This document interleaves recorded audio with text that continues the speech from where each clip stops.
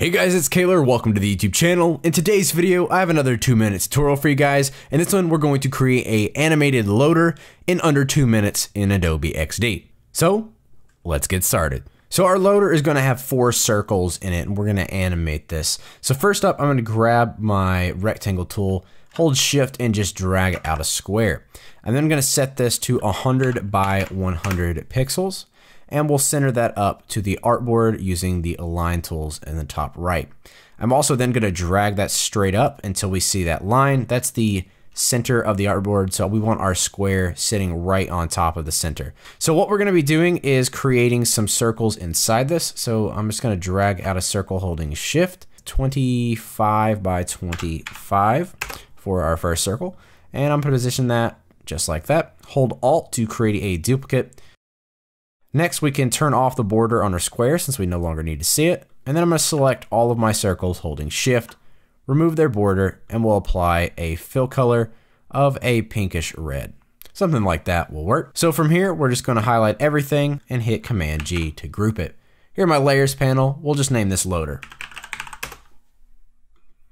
I'm then going to go up to the artboard and make sure I've named it 01. I'm going to select that and hit Command D to make a duplicate.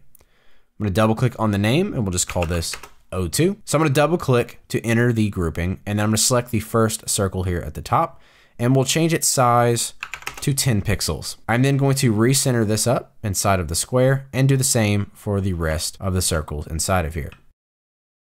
Once we've resized all of our circles, I'm going to select them, hold shift, and go down 30 pixels. So now that we've done that, we have our second state, and we need to rotate this. So I'm going to select the entire grouping, and I'm going to set this to a rotation of 90 degrees. Now that we have that, I'm going to select the first artboard and hit Command D, select the grouping, and we'll set this to 180 degrees. Double click on this and name this one 03. Let's switch over to the prototype tab. I'm just going to select the first artboard, drag out a wire to the second one. We'll set this at time for 0.2 seconds. Auto animate is our action, and let's do easing out over 0.4 seconds. I'm going to select the second artboard, drag a wire to the third one, and then finally I'm going to select the third one and drag a wire back to the first one. For this one, however, we're going to remove the auto animate by setting it to a transition, and we're going to set that transition to none.